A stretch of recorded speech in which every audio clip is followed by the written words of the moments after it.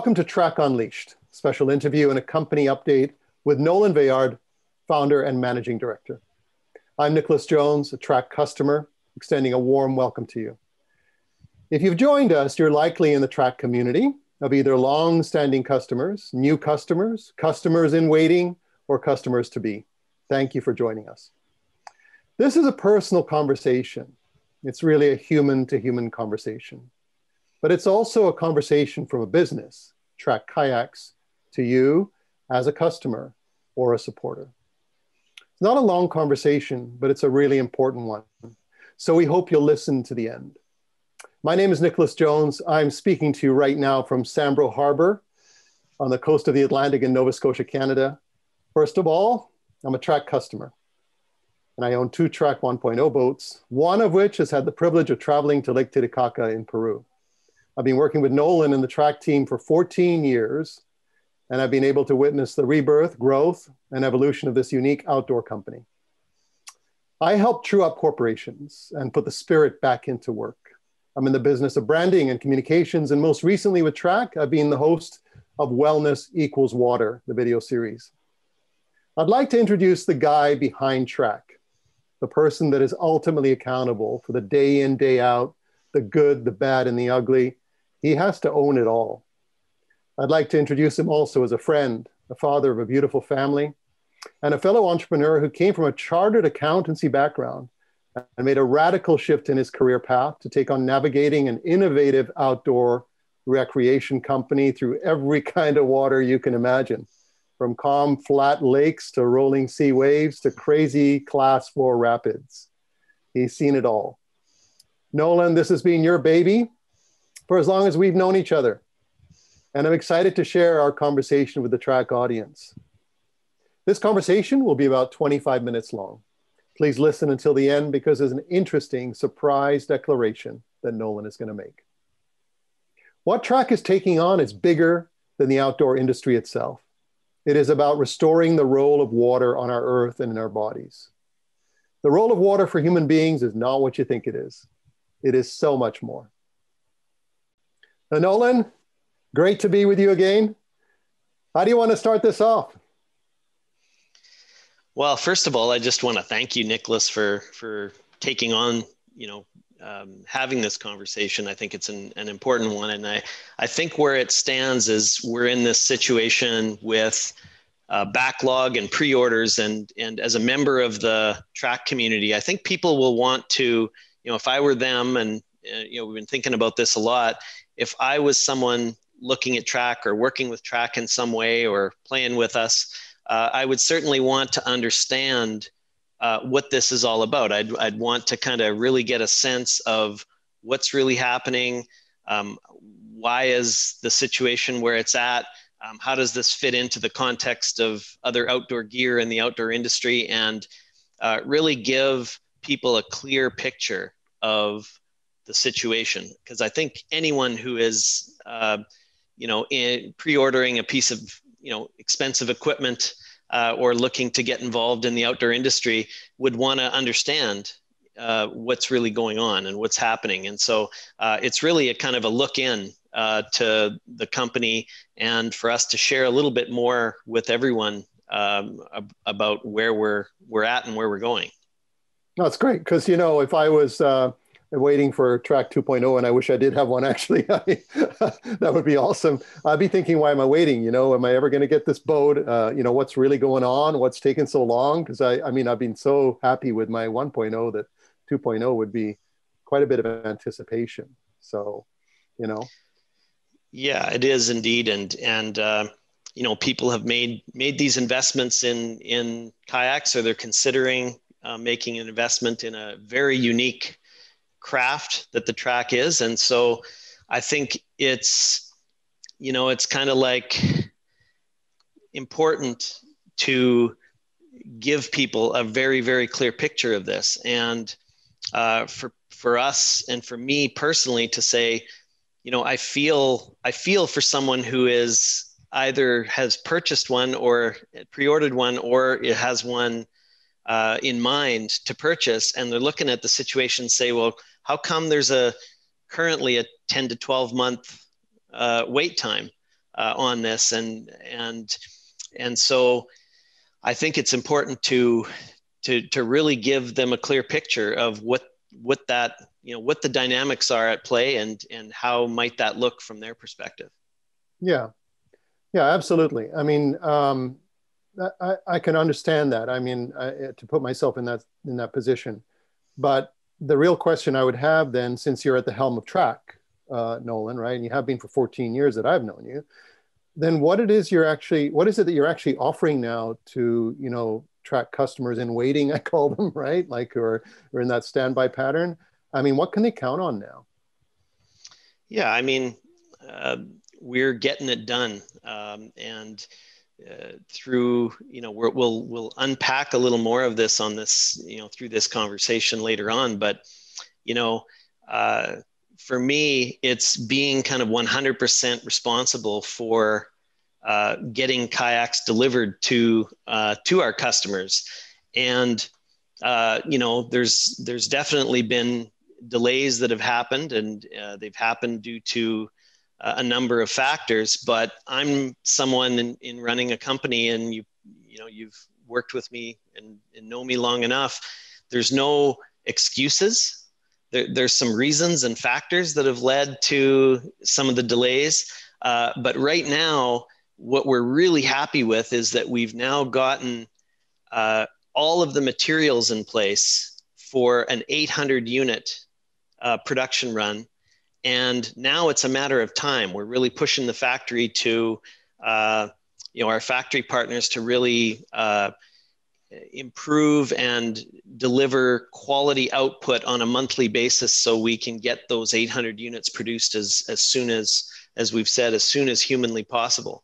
And so it's taken a lot to make that happen. And again, we'll get into more of those, factors and the things that had to happen over the past 6 to 12 months to get in the position we're in now. Mm-hmm. So what I heard there, Nolin, was you've got everything together to produce these 800 boats, right? And so what's the black and white time frame? I mean, really, I'm putting my hat on as someone who's waiting for a boat, right, for who knows, months or longer. What are you really promising to deliver now as a managing director of TRAK Kayaks? Mm-hmm. Yeah, so for many of you, you might have a bit of an understanding of the production process with TRAK. Some people don't understand the production process, but the hull material, the actual material that the boat is made from, the base of it, the hull of the boat, was the last thing that was hung up in port congestion in the US side. And it was hung up for about 2.5 months.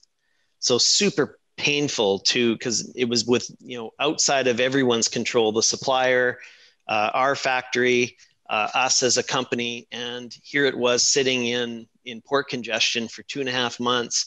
And until that hull material arrives, at our factory, the thing that takes the most time, which is the welding, the hot air welding and RF welding of the skin, the completed welded skin, is what takes the longest in manufacturing. So now we've got the last major component in place. We have all the other supply and materials in place to produce those 800 boats. Now it's having our team really geared up to produce them as efficiently as possible. And what we're looking at is about a 12 to 14 month time frame for those 800 boats to be produced. And there will be continuous fulfillment and shipping to the earliest pre-orders as they become available. So it's going to be sort of continuously from about September to June, maybe as late as July or August of 2022, when those deliveries will hit. But obviously the soonest people, the people who ordered earliest are getting their boats first. And so there will be sort of continuous fulfillment over the next 12 to 14 months. We're going to push the factory. Our plan is to push the factory and our team to really improve that quality output, monthly quality output over the course of those, say, 12 months. And we'd like to have those 800 boats produced sooner than 14 months, more like 11 to 12 months. But 14 months is kind of the outside time frame that we're seeing right now. And to give context to the listeners here, anyone who's tuning into this, is that we have about currently 600 kayaks that are in the backlog, and then 200 kayaks out of the 800 are for people who are placing their orders in the next 3 to 5 months, depending on how quickly the uptake is on the new orders in the balance of 2021. So obviously the backlog gets fulfilled first, and that's what leads to the 10 to 12 month delivery time frame on new orders that are coming in currently in, say July, August, September of 2021. Thank you, Nolin. That's really clear. So 800 boats in a promise of 14 months on the outside. And that you've really taken care of backlog of orders as well as new anticipated orders and put everything in place. So we're going to get into like what it took to do that, because I think you alluded to the story of just the material being held up for 2.5 months in port, right? So give us a big picture, right? So we really understand what's happened in the last year and a half. What's the big picture perspective from the whole outdoor industry, outdoor rec industry perspective? What happened? Well, the last 18 months, I'm sure for anyone listening to this call, has been a little different than the 18 months before that. This pandemic response and the ripple effects that have happened as a result of the pandemic, that pandemic response has been substantial. And two things have happened. One, it's had a big disruption in supply chain globally and also logistics. So, pretty much anyone in the outdoor industry and anyone who's, purchasing outdoor equipment can probably relate to this, but a lot of outdoor equipment is in this sort of backlog position where you've got to wait. There's lead times for purchasing product, whether it's, bicycles or, anything in the outdoor industry is really in high demand. And so there's the supply chain challenge. And then on the other side of it, I think something that isn't surprising to me that happened, which is I've related to this like a sort of a gut level, visceral response that human beings have had to their health being threatened or challenged, that is part of the deeper picture, of the deeper commitment that we have at TRAK, which is that there's a nature deficit disorder out there. And this, I think a lot of people at the gut level, when their health is being challenged, is starting to look at this and go, I need to get out in nature. I need to be in the outdoors. My physiology, my just everything about my being, from a stress management standpoint to physiologically, I need to be out in nature. I need to be hiking. I need to be paddling. I need to be doing something in nature. So what's happened there is there's been this big surge in demand for outdoor equipment. So outdoor companies are in a position where there's this surge of demand, and we started to see that in the last half of 2020. The first half was a weird half of 2020, but in July through December of last year, the demand in the industry, the demand for outdoor equipment in general really, really took off. And at the same time, our factory, and this is not unlike many of the other factories around the world producing this type of equipment, was shut down from the middle of March until the middle of July. And then towards the end of July and into December, they were working at not as high a capacity as what they are used to and what's normal, because they were working through government regulations and distancing and all this stuff. And so, but with that surge in demand, their purchase orders coming into the factory were increasing dramatically. And so as a relatively small company in this industry, with our particular factory, we were caught a little bit because we entered the pandemic last year with about 200, 150 to 200 units in backlog since we introduced the TRAK 2.0 in 2017. So we were still in a backlog situation, but we were almost caught up. We had gotten to the point by the end of 2019, first couple months of 2020, we were almost caught up and out of backlog. We were probably, like I said, only 100, 150 kayaks away from being completely caught up. And our plan in 2020 was to produce 300 to 350 kayaks during 2020. And after our factory shut down, and then the surge in the outdoor industry and our factory having to really respond to the likes of Patagonia and Yeti and Arc'teryx and Mountain Hardwear and companies that they also manufacture for, we just didn't get any production done in 2020, which put us in a huge, huge compromise. Wow, it's ironic having picked a factory, an extraordinary place. I've had a chance to visit that with you. That handles, is trusted by those huge brands, also became the biggest challenge for them, and that perfect storm of people literally dying to get out of their homes, and get connected to nature, and the breakdown in the supply chain and the logistics. I mean, over here, even just trying to buy a lawnmower, right, or a freezer, we encounter the same thing, months of delays. How did you pull through? Like, who are the people behind the scenes that managed through this crisis and the challenges you had and the breakdowns? Who was helping you? Like, what's the team like? Takes a village, yeah, as they say. I can say, first off, just being someone, committed to it at a deep, deep level, and we'll get into where that is coming from, as we carry out the call here.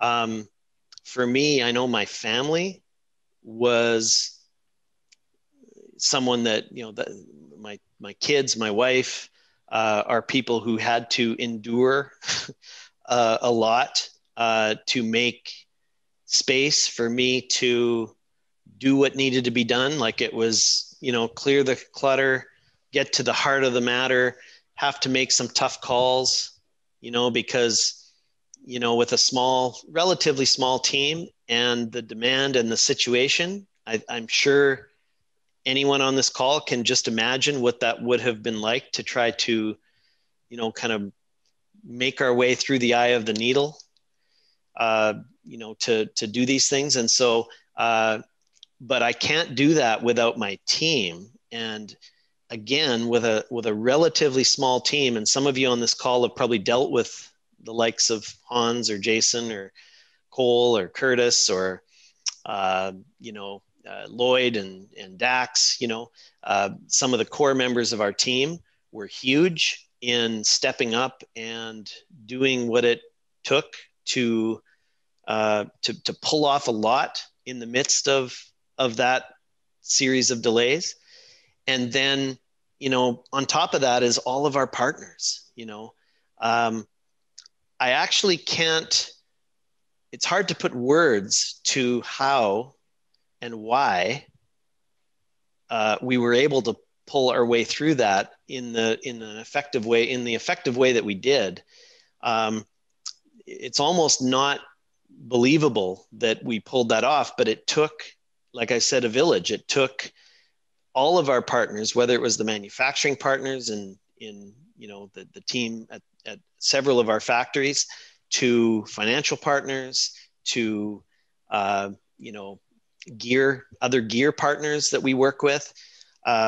Incredible sacrifices and commitments that were made to pull our way through that. And not just, it was like, it wasn't just a survive thing. It was like we were able to find a way to build a more solid foundation for the company for the future. Like we're thriving our way through this. At the same time, it was tough. And, it's that dynamic of, the old adage of what doesn't kill you makes you stronger. And I can certainly say that we've come out the other end of this, now entering into this 800 unit production run, way stronger than we ever have been. And that's enlivening for me. That it makes me feel great. I feel an extreme amount of gratitude towards everyone that had a part in that. And some of you listening will probably know, maybe it was you that helped with that as well. And even our customers, like when I think of the kind of people that are pre-ordering these, unique sea kayaks, these are independent sea kayak. They're kayaks for independence. These are kayaks you can do things in that you can't do with any other craft. You see and do things and can take on and get experiences in these kayaks that you can't out of any other craft. And I know that that, but it's super amazing to think of the kinds of people. And there's been frustration, but there's been a level of understanding and a level of humanity that has been displayed over and over and over again with our customer base. And I can't express my gratitude any more for that, like an incredible number of factors to have us come out as strong as we have. Nolan, like I said, 14 years, right? And we're fellow entrepreneurs, and I know you've been through some real challenges when you restarted, when TRAK was reborn and you took the helm. And but how does this rank? Was this one of the tougher? You called it the eye of the needle to get through for you historically? Well, it was very, very challenging and tough conversations. All the tough conversations had to be had. But, I never, like I've said before, I feel like TRAK has had a kind of a life of its own where I never really doubted that, it was more how we were going to make our way through it. Mm-hmm. It wasn't whether we were going to make our way through it. And it comes from this deep commitment to these paddlers, mm-hmm. And what we make available to people. And like I said, the time that we had in these delays to build a lot more programming and support for our customer base through these Zoom away calls that we've done, some of the training programs that Hans and Jason and Cole and team have put together. And it's about giving people that confidence and competence to get the most out of this boat. Like, it's a very unique kayak, but if it just sits in a garage or sits in the back of a smart car and doesn't get used to the extent that it's capable, then there's something missing. And so, I think it's kind of like this was a fight worth fighting. For me, it has been since the start. Anytime you face a deep amount or a significant amount of adversity, I've found strength at a very, very core level that I can't even really describe, or sometimes I have a hard time relating to, but it's there. And I know that members of my team feel that and have that at their disposal as well. And it's because it's a fight worth fighting for. We're giving people these experiences, and it's a recreational product, an ability to get out on the water and experience nature. But that means a lot more. We'll get into that downstream here, but that means a lot more and has a lot more significance than most people maybe give it credit for. But it's a fight worth fighting. Yeah, but I hear even more than that. I mean, I hear that what you had to go through in the last year and a half was almost like a recalibration of everything. It wasn't just your people pulling through and dealing with the challenges and the tough conversations and everything. But what were you preparing for? It wasn't just fixing a short, like what you, in the time TRAK's been around and wants to be around, a production fix, right? It was more than that, wasn't it? What were you preparing for? Yeah, it's funny you share that term of recalibrating, because it really was. It did feel like that. It was a recalibration of, our team, our partners, because I'm sure you can imagine with, months of delays and like not having any production during 2020 and having people wait that were supposed to have gotten their kayaks in 2020, having to wait till late 2021 now to receive their kayaks. Very, very tough situation.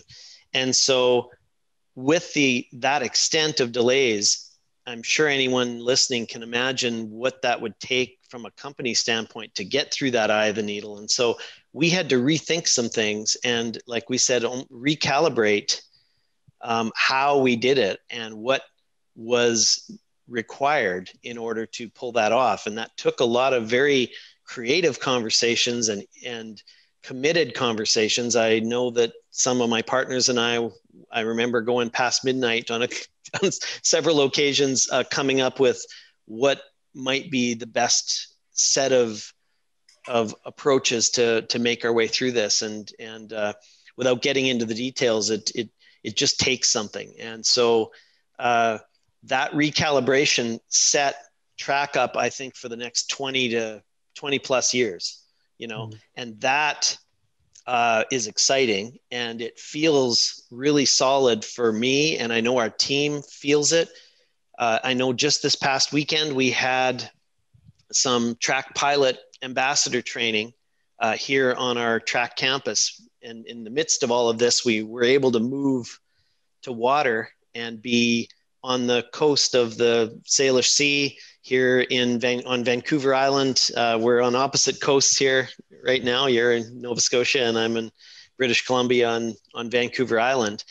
And this past weekend, we had a lot of stuff come together the past few weekends, but this particular last weekend, I met a paddler who I'd never met before, and we hosted him here on campus.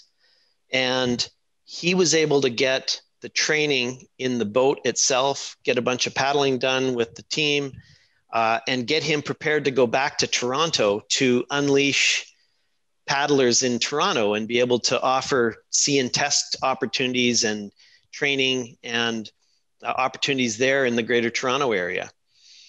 And I had never met this guy, Thomas, before. And it was such a joy to get to know this guy and to know that what our team was able to deliver for value to him.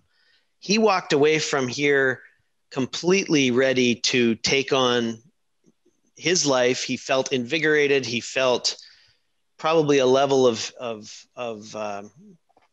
wellness and vitality that maybe he hadn't for a while. And he gave us so much from the time, like just a wonderful guy.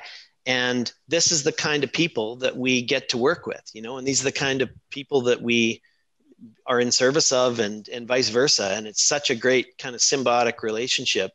And it's just a real privilege to have been able to host him here on our campus on Vancouver Island and have him walk away with what he walked away with.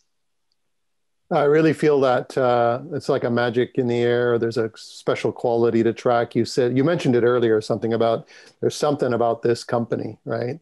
That's beyond the sum of the parts and the recalibration and all the people that pulled through and all that.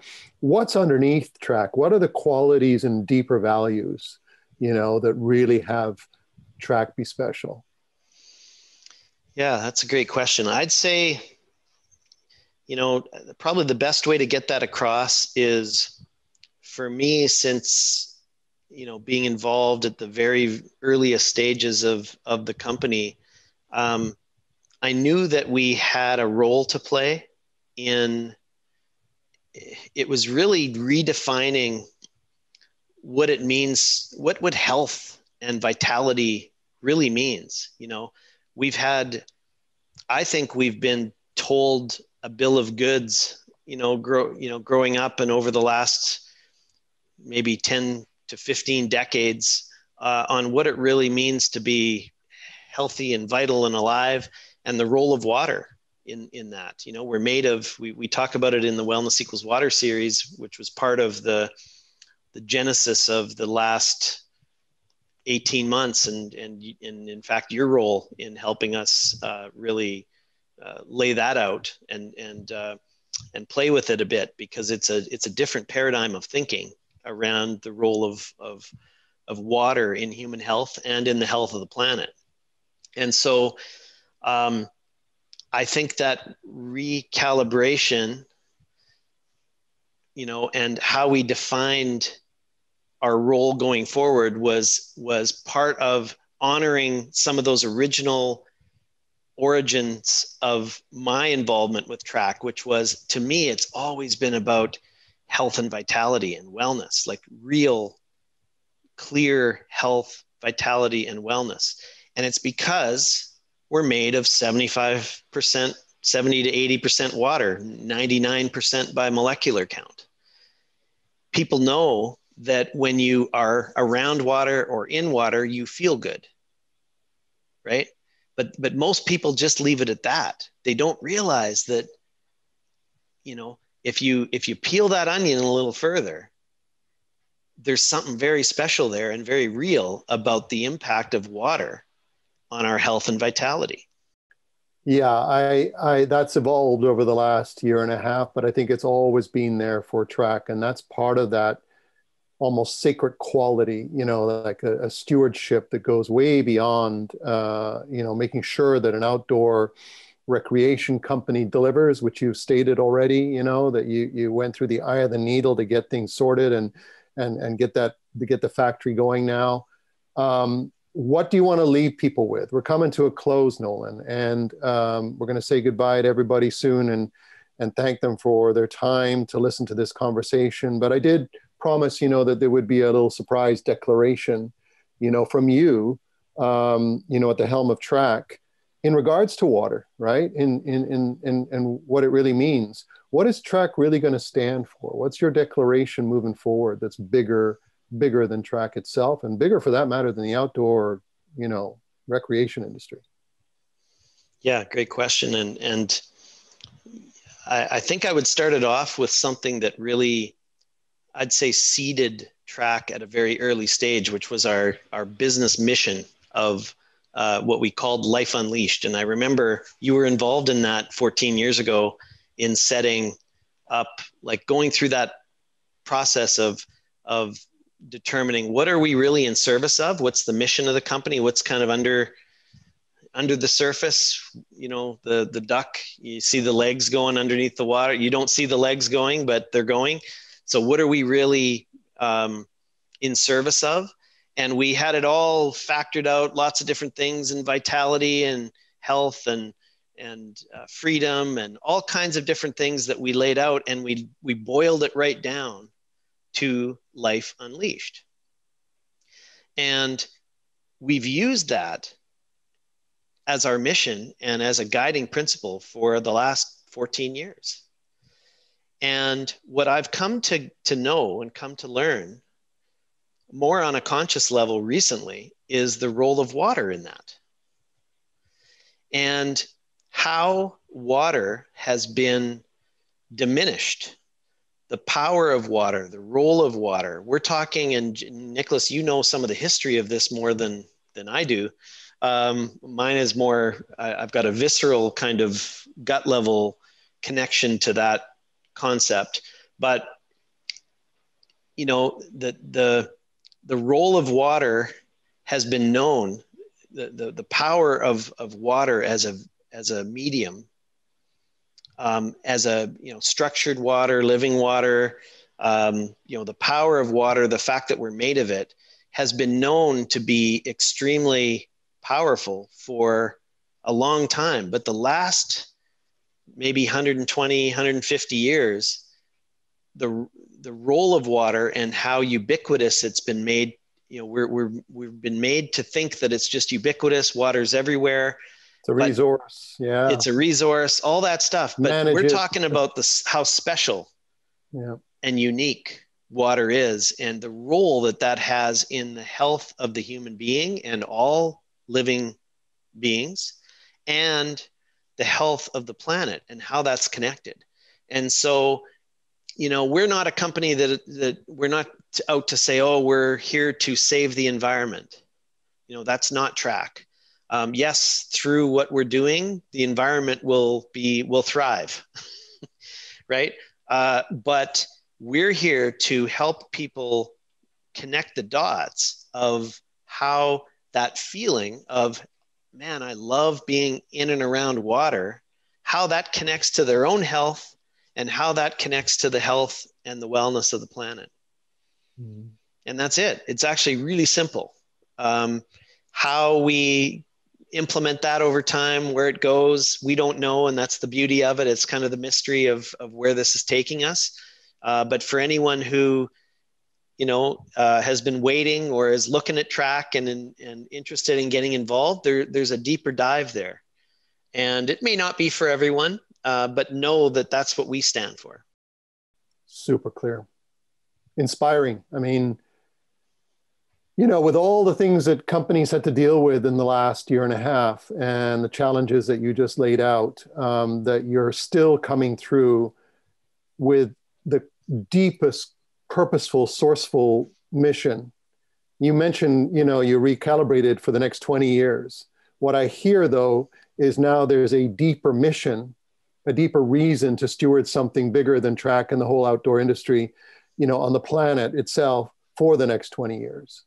So I really look forward to, witnessing that if I can help in any way. And, I'm sure everybody listening will be excited to hear how that unfolds, right? How we say it unpacks, as a TRAK does. And so thank you, Nolin. Thank you for that. That's a commitment and a declaration that goes beyond what most companies are dealing with right now and how limited their view is and how much they're in survival, So giving us that surplus, giving that inspiration is something we can share with everybody in the TRAK community, right? It's the biocurrency, right? It's the new juice, you can keep topping it up every time you get out on the water. And I absolutely love that. It's a real source of abundance, there's no. You got it. And the other thing to be mindful of is that we're all human. I think everyone on this call has to, I think the invitation is to think, we need to reclaim that humanity. We need to be human with each other. But understanding who we are as humans and the role of water, the role that water plays and the role that relationship with water plays is another invitation for people to kind of just look at that for yourself. But being as human as we possibly can. And this is another reason why we wanted to do this call is like, we're all humans. So let's connect on that level and talk about what's real, what's really happening here with TRAK and what we're playing into, where things are going and what we're sort of a stand for, and what you can count on with TRAK. Thank you, Nolin.